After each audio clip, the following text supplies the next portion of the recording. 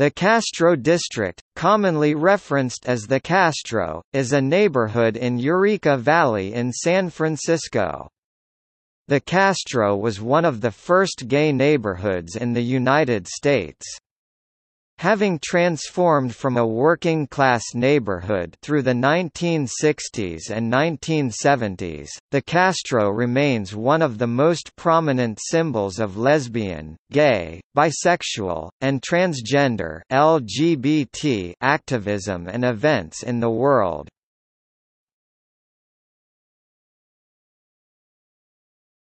Topic: Location. San Francisco's gay village is mostly concentrated in the business district that is located on Castro Street from Market Street to 19th Street.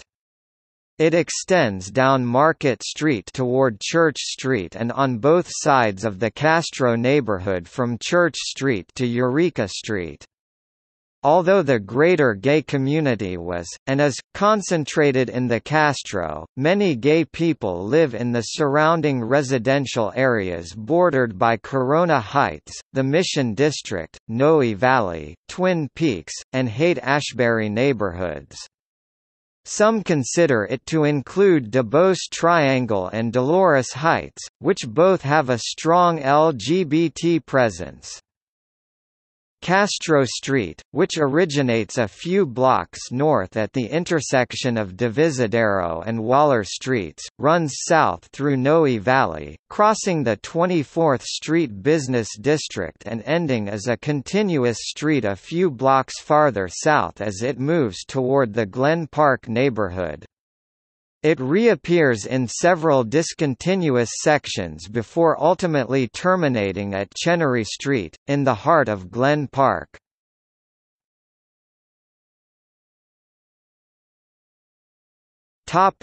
History. Castro Street was named for José Castro (1808–1860), a Californian leader of Mexican opposition to U.S. rule in California in the 19th century, and alcalde of Alta California from 1835 to 1836.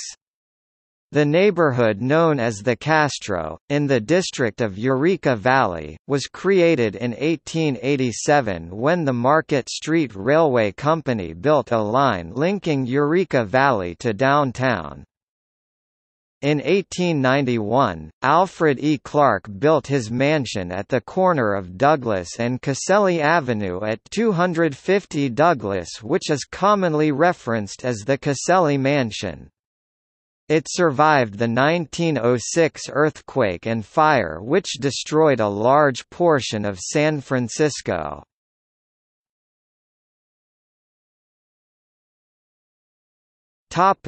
Early years.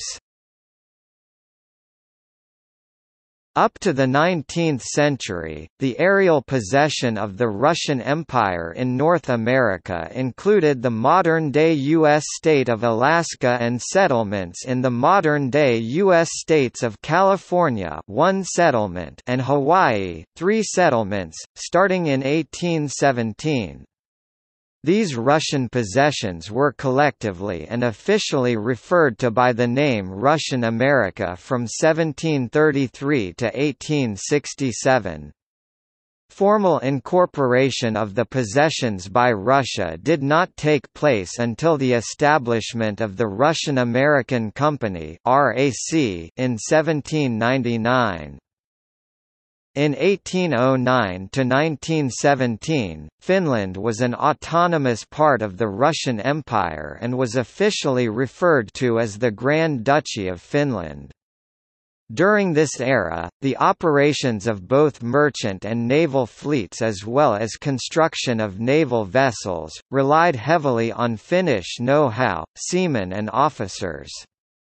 At the time, Russia was a relatively young naval power, gaining gradually access to the Baltic Sea only after the city of St. Petersburg was founded on its coast in 1703, becoming officially part of Russia only at the end of the Great Northern War 1700–1721. In 1721, in 1839, Sitka Lutheran Church, the first Protestant congregation on the west coast of the Americas and the first Lutheran congregation on the entire Pacific Rim, was founded in Sitka, Alaska, by Finns who worked for the Russian-American Company. From the start, in 1840–1865, 3 consecutive Finnish pastors served this pastorate: Uno Signaeus (1840–1845), Gabriel Plathan (1845–1852), and Georg Gustav Winter (1852–1865).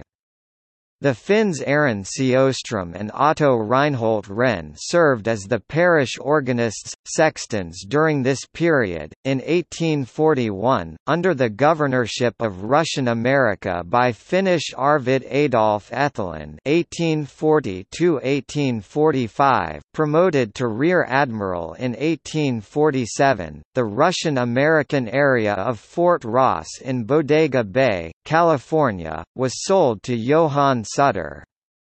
On January 24, 1848, the first California gold was discovered on Sutter's land in Coloma, California, leading to the California Gold Rush. After news of this were spread abroad, mainly by the Finnish seamen in the service of the Russian-American Company. During the final 3 decades of the existence of Russian America, Finnish chief managers, governors, of Russian America included Arvid Adolf Etheland, aka Edelin, in 1840–1845, and Johann Hampus Furuhelm in 1859–1864. A third Finn, Johann Joachim von Bartram, declined the offer for the 5-year term between 1850 and 1855. All 3 were high-ranking imperial naval officers. In reference to San Francisco, researcher Maria J. Enkel states the following about the Finns in the Russian-American Company. Russia relied heavily on Finnish seamen. These seamen manned Russian naval ships as well as its deep-sea-going vessels. Company records show that in the early 1800s these ships were crewed predominantly by merchant seamen from Finland. From 1840 onward, the companies around the world ships were manned entirely by Finnish merchant skippers and crews. Most company ships stationed in Sitka and the northern Pacific were likewise manned by Finnish skippers and Finnish crews.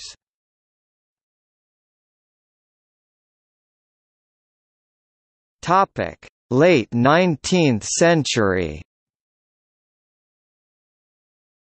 During the California Gold Rush and in its aftermath, a substantial Finnish population had settled in San Francisco.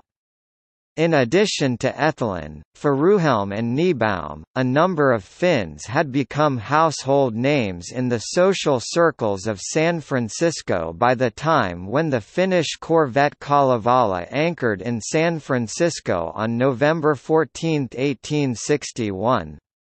Accordingly, Kalevala's visit in the city received a very warm welcome and created much attention. In 1863, a 6-vessel Russian Imperial Navy squadron, a part of the Russian Pacific Fleet, sailed via Vladivostok to the west coast of the United States, to help defend the waters there against a possible attack by the United Kingdom or France. During the American Civil War, April 12, 1861 to May 10, 1865.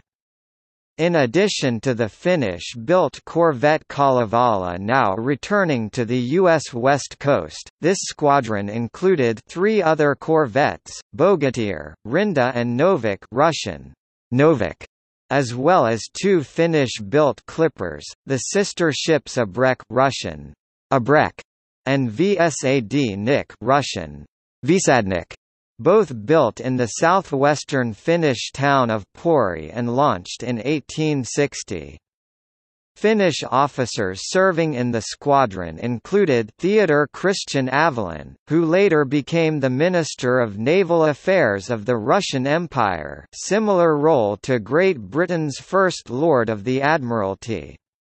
Among Finnish officers participating in the expedition were also Mr. Enquist and Mr. Ethelin, not Governor Ethelin of Russian America, at the time when Finnish Sea Captain Gustav Niebaum, the founder of Inglenook Winery 1879 in Rutherford, California, was busy conducting business in the San Francisco Bay Area and Alaska. From the late 19th to the early 20th century, both places had considerably large Finnish settlements. As the governor of Russian America from 1858 to 1864, Finnish Johan Hampus Furuhelm helped pave way for the American Alaska Purchase, just like Gustav Niebaum did as the consul of Russia for the United States in San Francisco in 1867. At the time, Finland was an autonomous Grand Duchy of Russia, when Alaska became part of the United States of America. During his governorship of Russian America, Furuhelm put an end to the hostilities involving groups of the native peoples of Alaska, and he succeeded in abolishing the Alaskan Ice Treaty with San Francisco. According to a contract which had been signed, Russian America had to deliver a certain amount of ice to San Francisco at a fixed price. The problem was that the product melted down on the way to the warmer climates. The ice contract became very awkward for the Russian colony. Furuhelm arranged for a new contract to sell ice to San Francisco, 3,000 tons at $25 a ton. Officially registered Finnish Club No. 1 was established in the Castro district of San Francisco in 1882. Soon after, 2 Finnish halls were erected nearby. One was located at the corner of 24th Street and Hoffman Street. The other hall was located on Flint Street, on the Rocky Hill above Castro, an area densely populated by Finns at the time, consequently nicknamed Finn Town. In 1899, the first Finnish Lutheran church was founded on 50 Belcher Street, in what then was considered part of the Eureka Valley district of San Francisco, but what is located on the outskirts of what today is best known as the Castro district. Next to it, on September 17, 1905, the cornerstone was laid for the Danish St. Ansgar Church at 152 Church Street, between Market Street and Dubose Avenue. During the April 18, 1906, San Francisco earthquake and its aftermath, the parsonage served as a feeding station and hospital. In 1964, St. Ansgar merged with First Finnish Lutheran Church. The name for the United Church, St. Francis Lutheran Church, was derived from San Francisco. Before the 1906 San Francisco earthquake, nearly all the kids attending the McKinley School, now McKinley Elementary School, at 1025 14th Street at Castro were Finnish. Following the earthquake, a large amount of Finns from San Francisco and elsewhere moved to Berkeley, where a Finnish community had been established already before the earthquake. A large part of the early Berkeley population was Finnish. The brick and wood frame of the St. Francis Lutheran Church building survived the 1906 San Francisco earthquake and then was used for several months as an infirmary.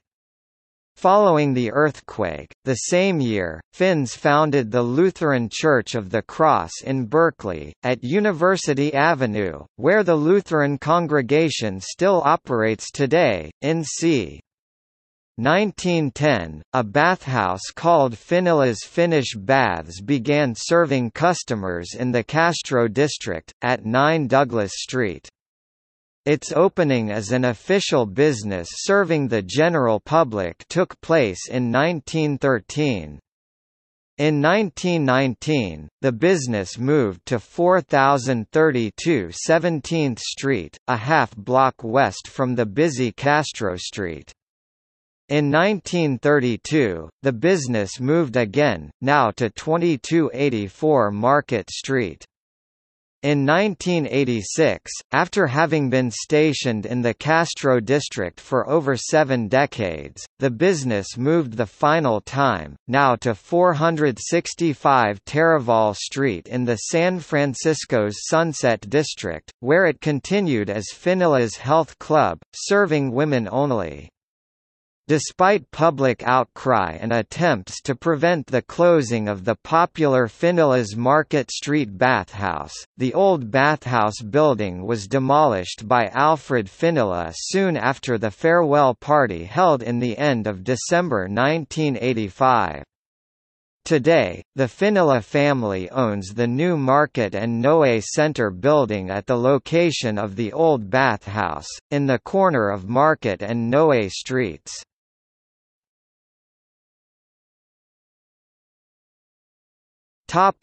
Change of character. From 1910 on, the Castro district of San Francisco and some of the surrounding areas was known by the term Little Scandinavia, because of the large number of the residents in the area originating from Finnish, Danish, Norwegian and Swedish ancestry. The 1943 novel Mama's Bank Account by Catherine Forbes focused on a Norwegian family living in the area in the 1910s. Forbes's book served as the inspiration for John Van Druten's 1944 play I Remember Mama. The play was adapted to a Broadway theatre production in 1944, to a movie in 1948, to a CBS Mama television series running from 1949 until 1957, to a Lux Radio Theatre play in the late 1950s, and to a Broadway musical in 1979. Mama's Bank Account reflected a then Eureka Valley neighborhood, where for generations Norwegians worshipped at the Norwegian Lutheran Church at 19th and Dolores Streets, and met for fraternal, social events, and Saturday night dances at Dovre Hall, 3543 18th Street, now the Women's Building. The cove on Castro used to be called the Norse Cove at the time. The Scandinavian Seamen's Mission operated for a long time on 15th Street, off Market Street, just around the corner from the Swedish American Hall, which remains in the district.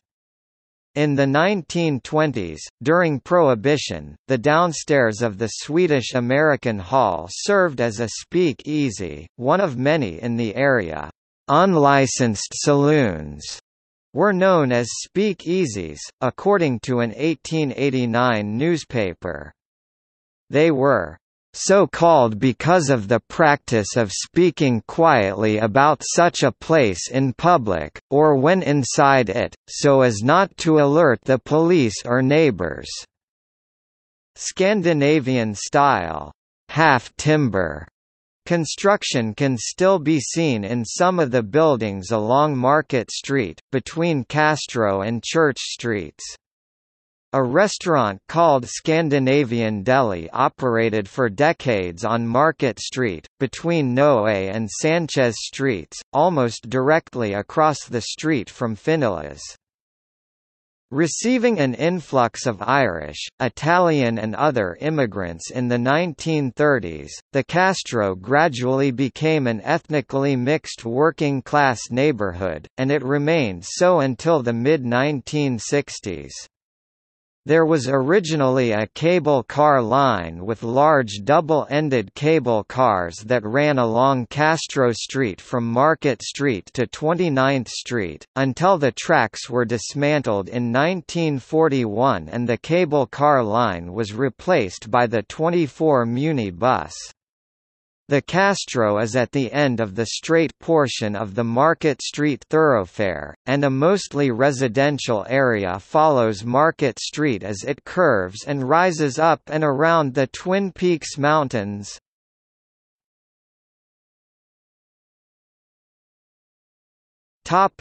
LGBT community.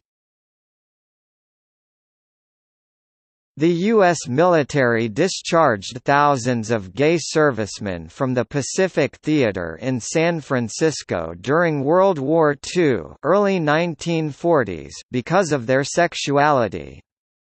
Many settled in the Bay Area, San Francisco and Sausalito. In San Francisco, an established gay community had begun in numerous areas including Polk Street, which used to be regarded as the city's gay center from the 1950s to the early 1980s, the Tenderloin and south of Market. The 1950s saw large amounts of families moving out of the Castro to the suburbs in what became known as the White Flight, leaving open large amounts of real estate and creating attractive locations for gay purchasers. By 1963, the Castro's first gay bar was opened called the Missouri Mule. The Castro's age as a gay mecca began during the late 1960s with the Summer of Love in the neighboring Haight-Ashbury district in 1967. The two neighborhoods are separated by a large mountain, topped by Buena Vista Park. The hippie and free love movements had fostered communal living and free society ideas, including the housing of large groups of people in hippie communes. Androgyny became popular with men even in full beards as gay hippie men began to move into the area. The 1967 gathering brought tens of thousands of middle-class youth from all over the United States to the Haight, which saw its own exodus when well-organized individuals and collectives started to see the Castro as an oasis from the massive influx. Many of the hippies had no way to support themselves or places to shelter. The Haight became drug-ridden and violent, chasing off the gay population, who looked for a more stable area to live. The gay community created an upscale, fashionable urban center in the Castro district in the 1970s. Many San Francisco gays also moved there in the years around 1970 from what was then the most prominent gay neighborhood, Polk Gulch, because large Victorian houses were available at low rents or available for purchase for low down payments when their former middle-class owners had fled to the suburbs. By 1973, Harvey Milk, who would become the most famous resident of the neighborhood, opened a camera store, Castro Camera, and began political involvement as a gay activist, further contributing to the notion of the Castro as a gay destination. Some of the culture of the late 1970s included what was termed the Castro clone, a mode of dress and personal grooming that exemplified butchness and masculinity of the working-class men in construction. tight denim jeans, black or sand combat boots, tight T-shirt or, often, an Izod crocodile shirt, possibly a red plaid flannel outer shirt, and usually sporting a mustache or full beard, in vogue with the gay male population at the time, and which gave rise to the nickname, Clone Canyon, for the stretch of Castro Street between 18th and Market Streets. There were numerous famous watering holes in the area contributing to the nightlife, including the Corner Grocery Bar, Toad Hall, the Pendulum, the Midnight Sun, Twin Peaks, and the Elephant Walk. A typical daytime street scene of the period is perhaps best illustrated by mentioning the male belly dancers who could be found holding forth in good weather at the corner of 18th and Castro on Hibernia Beach, in front of the financial institution from which it drew its name. Then at night, after the bars closed at 2 a.m., the men remaining at that hour often would line up along the sidewalk of 18th Street to indicate that they were still available to go home with someone, aka the meat rack. The area was hit hard by the HIV/AIDS crisis of the 1980s. Beginning in 1984, city officials began a crackdown on bathhouses and launched initiatives that aimed to prevent the spread of AIDS. Kiosks lining Market Street and Castro Street now have posters promoting safe sex and testing right alongside those advertising online dating services.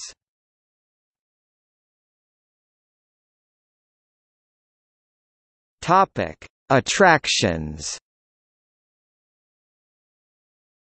One of the more notable features of the neighborhood is Castro Theater, a movie palace built in 1922 and one of San Francisco's premier movie houses.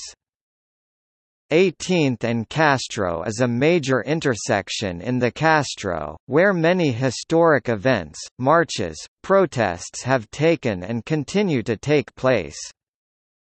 A major cultural destination in the neighborhood is the LGBT History Museum, which opened for previews on December 10, 2010, at 4127 18th Street, the first full-scale, standalone museum of lesbian, gay, bisexual and transgender history in the United States and only the second in the world after the Schwules Museum in Berlin. The GLBT History Museum is a project of the GLBT Historical Society. The F Market Heritage streetcar line turnaround at Market and 17th Streets where the Jane Warner City Parklet sits.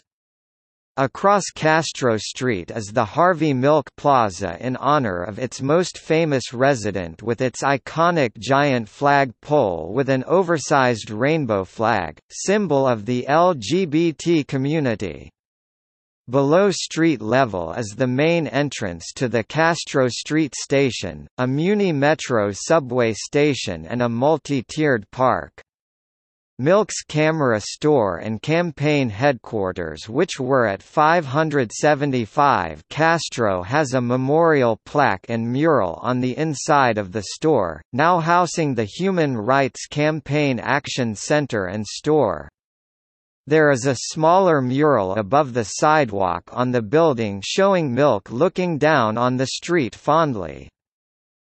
Across Market Street from Harvey Milk Plaza, and slightly up the hill, is the Pink Triangle Park 17th Street at Market, a city park and monument named after the pink triangles forcibly worn by gay prisoners persecuted by the Nazis during World War II. Harvey's was formerly the Elephant Walk, raided by police after the White Night riots. The Hot Cookie Bakery located on Castro Street is a world-famous destination serving cookies.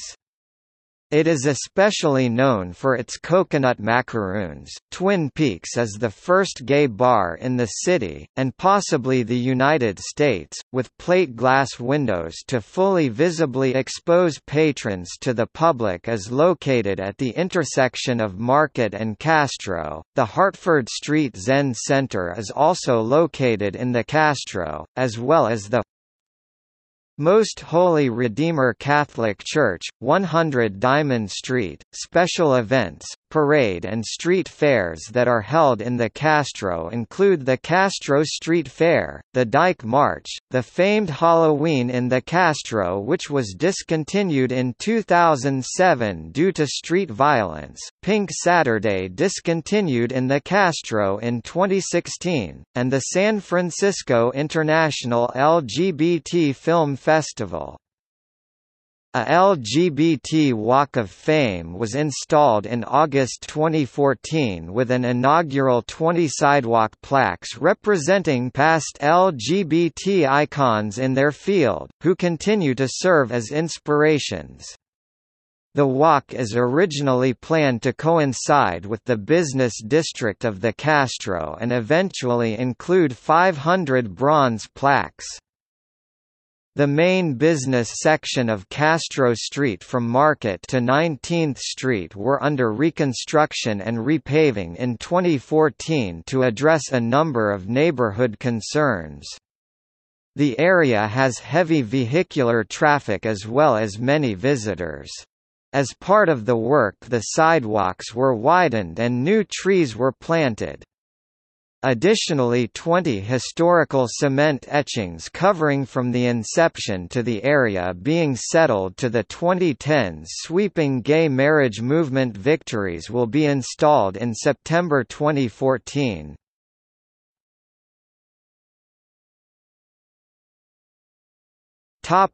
LGBT tourism.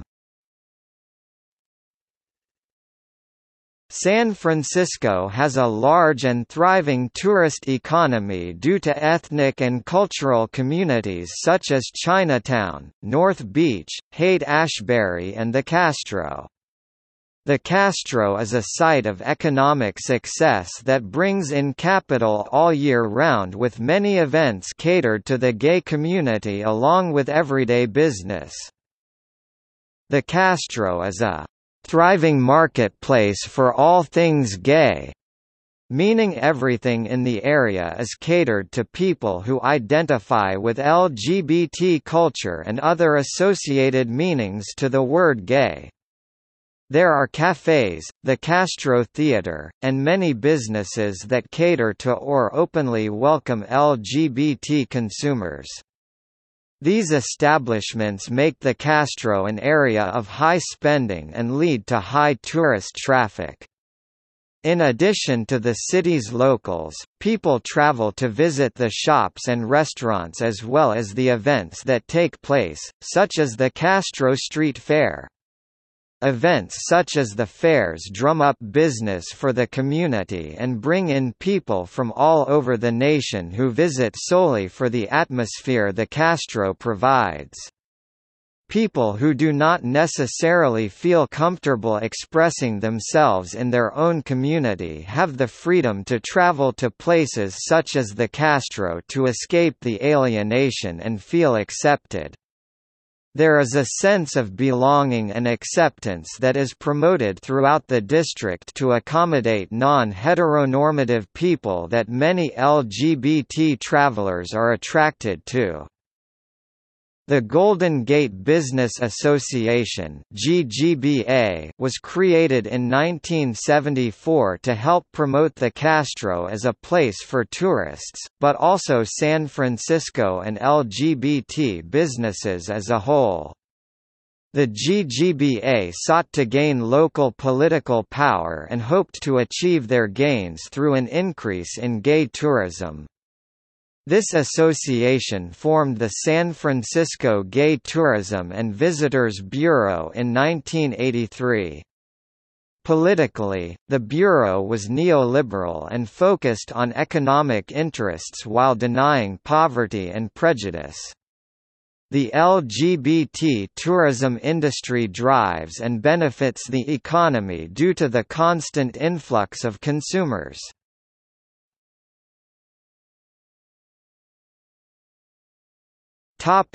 See also: